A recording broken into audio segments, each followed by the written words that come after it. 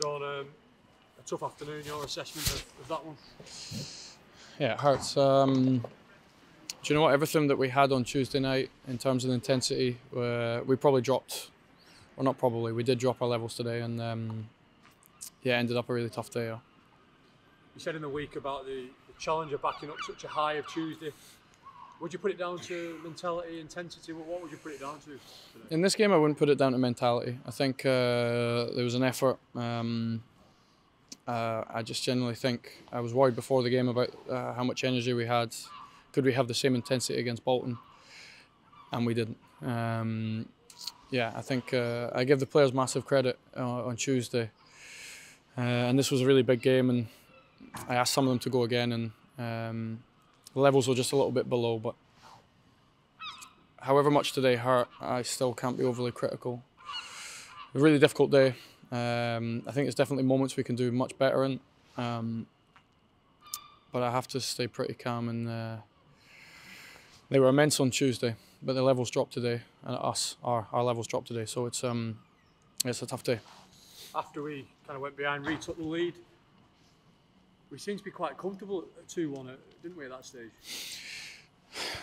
You should never feel comfortable in a game. I think that's probably summed up today a little bit. I think we went 2-1, but you still have to do the fundamentals. You still have to run more than an opponent. You have to block a shot correctly, or when there's a tackle to be made, you have to make it. So you probably saw, or I think we saw, a Fleetwood side fighting for their lives. They had a desire and intensity to try and see this game out, and their levels were just a little bit above ours today. Conditions obviously not ideal for both sides, but no, they were not great for either side. So it is what it is. I don't think that had an impact on the result. Fundamental things within the game were the difference. We tried extremely hard towards the end. We had a lot of possession, but we needed to. We just kept going. We just didn't quite have that same speed, that same cutting edge we did on Tuesday. I think that's a consistency I've been searching for all season. Yeah, and I'll keep searching. On the positive, obviously, plenty of goals in that first half, and Hump's starting to find his form again in front of goal. Yeah, Stephen was brilliant for the time that he was on the pitch. Again, it was just energy. And just a slight knock on his foot at half time, but yeah, Stephen did well today. So in a difficult match, yeah, he was a positive for sure. And on the second, Tello started the move with the ball out wide, found himself in the box again, in the right place at the right time. Yeah, he's adding that to his game, but I think what frustrates us so much is that we'd worked hard enough to get back to 2-1, and even at 2-2, look, we conceded a set play.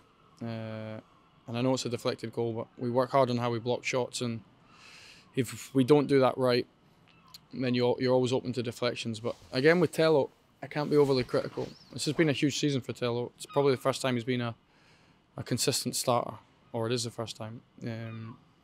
So he's been very good, Tello. These are days that hurt, and I hope we remember these types of days in the next few weeks and definitely into next season.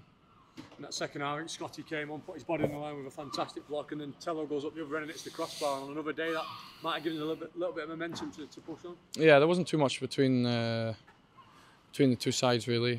Maybe that's where the conditions levelled things slightly, but for both, yeah, it was the chances that they had, they took, and we didn't defend our box well enough. So yeah, it's a sore one.